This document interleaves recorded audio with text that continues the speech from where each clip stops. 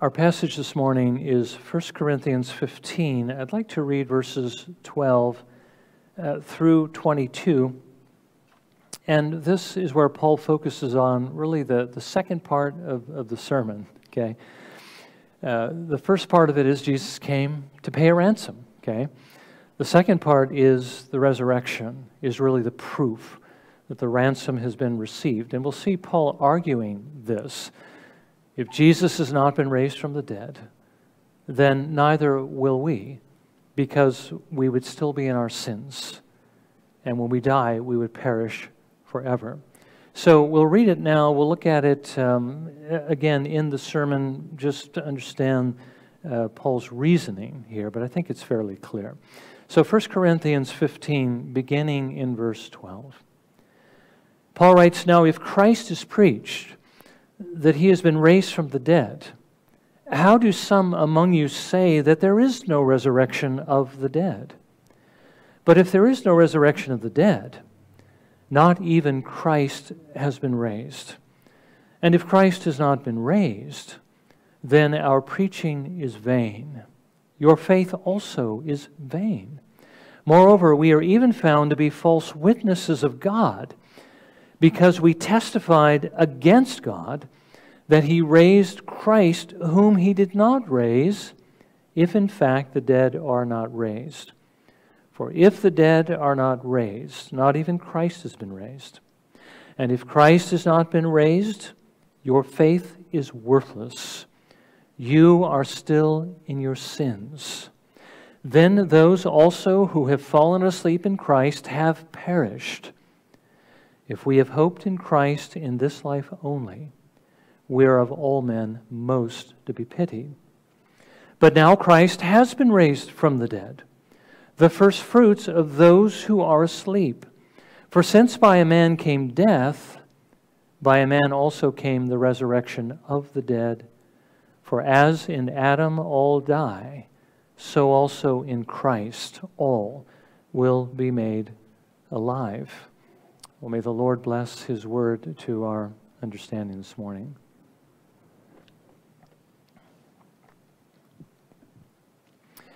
On the first day of the week, the last week of his earthly ministry before his crucifixion, Jesus entered Jerusalem riding on a donkey. Now, I imagine you probably thought on the first day of the week I was going to say Jesus rose from the dead. But I want us to see how Jesus, on more than one occasion, singles out this particular day. It was the day that he rode into Jerusalem, the day in which he presented himself to Israel as her Messiah.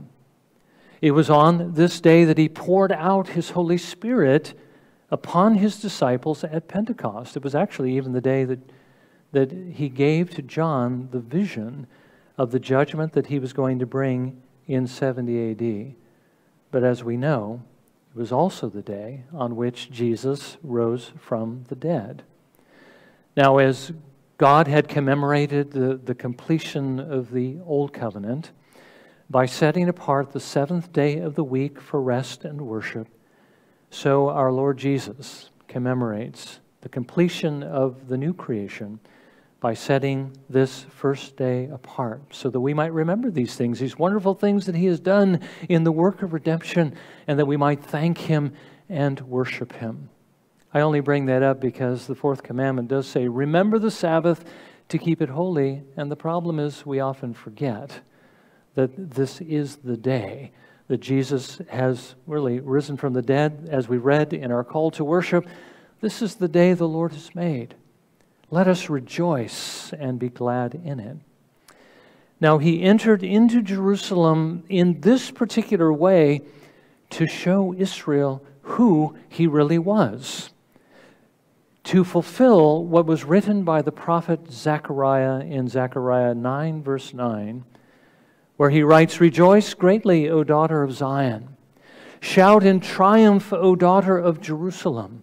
Behold, your king is coming to you.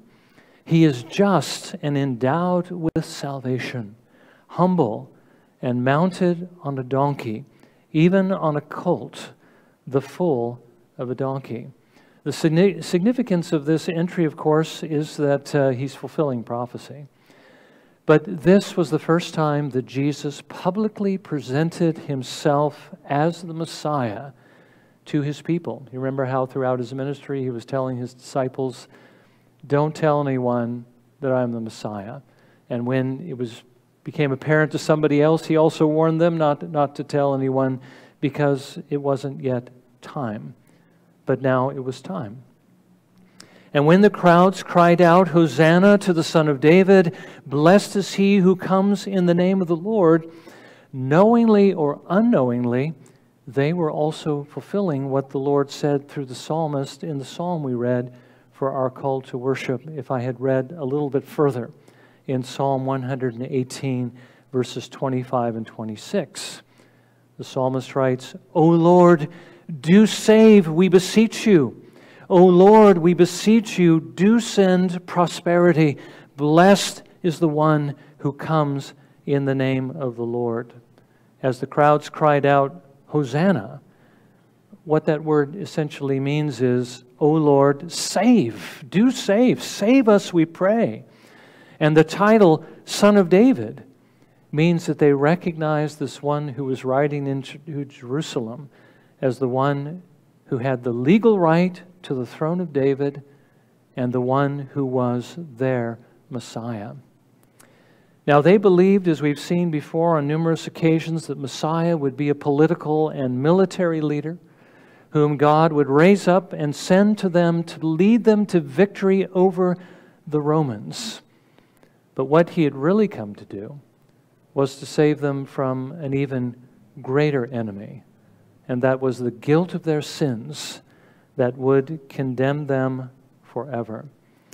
Now, God had shown them these things in advance so that they would know when these things came to pass that these were not the attempt of some religious zealots to form a new religion, which is the way they looked at Jesus and his disciples. But it was something that God was doing to save them from certain destruction. And the Lord told us these things in advance so that when they came to pass, we would know that Jesus was coming also to save us from certain destruction. Now, Jesus knew before he entered the city that they would reject him. During his earthly ministry, I don't know if we recognize this or not, but he had mostly avoided Jerusalem. Okay, Jerusalem was the center of Judaism. It was basically the center or the home of the most important religious leaders who hated Jesus and wanted to kill him. Now, Jesus avoided Jerusalem except when the law required his attendance at the feasts. And the reason why he did was, again, because of their hostility. We read in John 7, verse 1, after these things, Jesus was walking in Galilee, for he was unwilling to walk in Judea, and meaning basically Jerusalem, because the Jews were seeking to kill him. Now, this was something Jesus could not allow before it was time. When his earthly brothers, before they were converted, asked him whether he would go up to the Feast of Booths. Now, he said this in John 7 as well, verses 6 and 8, my time is not yet here. I do not go up to this feast because my time has not yet fully come. But now, as Jesus rides into Jerusalem on a donkey, we see that it was time. He had come to Jerusalem to lay down his life. As he told his disciples, as I read in basically our memory verse, but also the verse upon which our first point is based, the Son of Man did not come to be served, but to serve, and to give his life a ransom for many. Now this morning, I want us to consider two things briefly from basically these two passages. First, that Jesus came to pay our ransom. But secondly, also that the ransom, or I should say the resurrection, proves that his ransom was accepted. So first, let's consider that Jesus came to pay our ransom. Now, I think we all understand what a ransom is. This word in the original language means this: the price of release. the means of setting free. The fact that Jesus came to pay a ransom tells us that we were bound in some sense. And that sense is that we were being held captive by the devil. Now, there are many examples or many things in Scripture to point this out, but let's look at one in particular, what Jesus says to the Pharisees in Matthew chapter 12, verse 29. Now, when he says this, when he says, "How can anyone enter the strong man's house and carry off his property unless he first binds the strong man, and then he will plunder his house?" What he was telling us was that he had come into the world to take away Satan's power over us. Basically, he was the strong man. Satan was the strong man who had overpowered us and had us captive. He had come to deliver us from the devil's kingdom and to bring us into his own kingdom by overcoming the strong man and setting us free. Paul writes in Colossians 1, verse 13, "For he rescued us from the domain of darkness and transferred us to the kingdom of his beloved Son." Jesus came to save us from the kingdom of darkness, from the power the devil had over us. But we need to understand at the same time that even though we were the captives of the devil, the ransom that Jesus paid was not to him. You know, sometimes we might get that impression. Actually, in the history of the church, many had gotten that impression, and you may even hear that preached today, because the Bible does seem to imply that there is a sense in which we belong to this strong man, to the devil. But the fact is, we didn't. We didn't belong to him any more than the world belongs to him, or the kingdoms of this world. We all belong to God, and so do the kingdoms of the world. So what is the sense in which we are captives? Well, we were his captives because that is what we chose to be. We obeyed him because we wanted to obey him. I think we understand that when Adam disobeyed God in the garden, he not only became guilty and sinful, guilty enough to go down into hell forever, sinful enough to follow the devil, to become basically his servant, but Adam made us this way as well. Remember what Paul writes about us in Ephesians 2, verses 1 through 3. And let's take this as addressed to us because essentially we fall into the same category. Paul says, "And you were dead in your trespasses and sins, in which you formerly walked according to the course of this world, according to the prince of the power of the air, of the spirit that is now working in the sons of disobedience. Among them we too," and Paul includes himself here, "all formerly lived in the lusts of our flesh, indulging the desires of the flesh and of the mind, and were by nature children of wrath, even as the rest." Now, as I read this passage, did you hear Paul saying that Satan owned you and he was forcing you into this particular service? You didn't have a choice. You know, you had to do it because the strong man was making you do it. No, that's not what he's saying. He was saying, you did it, I did it, because that was what we wanted to do. That's where our hearts were at. It's not because Satan owned us, but it's because we willingly gave our allegiance to him because of the condition of our hearts. So then, if Satan did not own us, then to whom did Jesus pay the ransom? Well, he paid it to the one to whom we were indebted. He paid it to God. He had to satisfy his Father's justice if he was to set us free from guilt, if he was to set us free from the sentence of hell. And that's what he did, we know quite well, from his obedience and his death. By obeying God's law perfectly, he was able to earn for us a perfect record of obedience And by dying on the cross, he paid our debt. And let me just remind you again, Jesus is the only one who could have done this. We could never have done this. We owed God an infinite debt, and only one who was of infinite value could possibly pay it. The Bible says Jesus is both God and man. He can pay the debt we owe, and his payment is enough because it is infinite. But again, we had another problem. The problem is because of the corruption of our hearts, we wanted to follow the devil. That's the reason why we were his captives. Adam, in his sin, forfeited God's Holy Spirit. Remember, the one that God had given him to work good in him. We call this historically original righteousness, that desire within us that is the origin of every good thing that we want to do. The Holy Spirit was that force, that personal force within Adam, causing him to want to do good.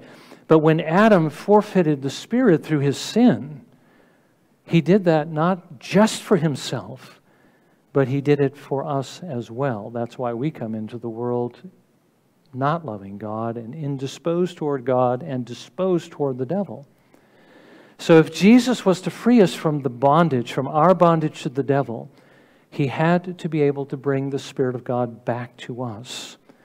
Through his work, he gains the authority to do this. And having sent his Spirit into our hearts, he has broken our chains. He has freed us from our bondage to the devil. And now we have willingly joined ourselves to God. Okay?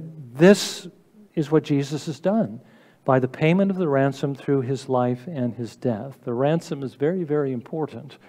It frees us, okay? Redeems us from sin, the marketplace of sin, the guilt and the power of sin. So now we ask, why is the resurrection also important if Jesus actually accomplished these things through his life and his death? Well, as I've already told you, and hopefully I've told you in advance, so these things will stick with us. The resurrection is the proof that his ransom was accepted. Paul writes in 2 Corinthians 5, verse 21, He, that is the Father, made him, that is Jesus, who knew no sin, because he was perfect in every way, to be sin on our behalf, so that we might become the righteousness of God in him. What does Paul mean by this? He means that the Father laid our sins upon Jesus when he was on the cross.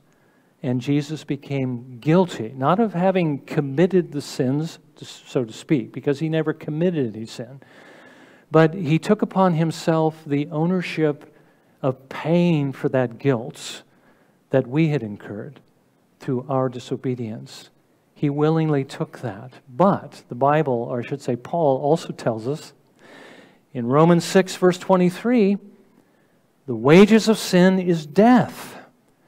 When Jesus took our guilt upon himself, then he also took upon himself the penalty of our sins, which is death. He died because our sins were charged to him, and his death was the payment. But he was also raised because his death paid the debt. So our sins put him into the grave, but the payment of those sins, which was his death, was also the cause of his release from death. Now, if the Father had not accepted that payment, Jesus would have remained dead. And if his payment had not been accepted, we also would have perished forever. And that's what Paul is arguing in our passage. Now, he's arguing this because apparently some of the Corinthians were denying the resurrection. Now, that shouldn't surprise us. Corinth is in Greece. Athens is also in Greece. Remember how the Greek philosophers responded to Paul's message about the resurrection on Mars Hill? Acts 17, verse 32. When they heard of the resurrection of the dead, some began to sneer, but others said, "We shall hear you again concerning this." One commentator writes this: Some Greek philosophical schools viewed embodied life as undesirable. Okay, that remember the Greek dualism, the idea that matter is evil, spirit is good. The goal of life is to get rid of the body and basically to free the spirit from the prison house of the soul to be reunited with the one. Now, this is totally pagan Greek philosophy, but that's what many of them believed, and they saw embodied life as undesirable. So they would consider absurd Paul's claim that the one who would judge everyone was designated by God through resurrection from the dead. See, the idea to them obviously was this is the absolute opposite of what we'd expect God to do. The resurrection would then not be something they look forward to, but something they would see as a bad thing. And some, apparently, of the Corinthians believed the same way. So Paul challenges them to consider what the consequences of this line of thinking would actually be. If there is no resurrection, then even Christ hasn't been raised. If there's no resurrection, no one can be raised. If Christ hasn't been raised, then you are still in your sins. And if you are still in your sins, then those among you, Paul says, who have died, have not gone to be with the Lord in glory, but rather they have perished. That is, they have sunk down into hell. And then Paul concludes by saying, if that is our hope as Christians, then we of all men are most to be pitied because we've pinned our hopes on this glorious future that doesn't exist. We're living a fantasy. If there is no resurrection, then we are done for. That, by the way, that applies to us as well as to the Corinthians, because if there is no resurrection, then the payment that Jesus made has not been accepted. It wasn't enough. Jesus was not who he claimed to be. The Father did not, again, receive that payment and so did not release Jesus from death. And if he hasn't been released from death, neither will we be. Now, thankfully, that isn't the case. Paul goes on to say, but now Christ has been raised from the dead.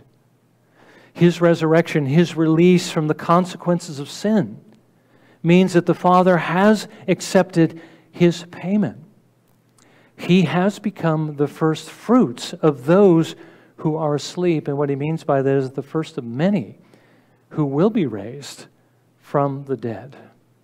For as in Adam all die, as all who were a part of the human race were killed by the first Adam, by his disobedience, so also in Christ will all be made alive. And just so we don't misunderstand what that means, he's not saying that everyone in the world is going to be saved by the work of Christ, but what he's saying is that everyone who is in Christ will be made alive, will be raised from the dead to the resurrection of life, those who have trusted in the Lord Jesus Christ.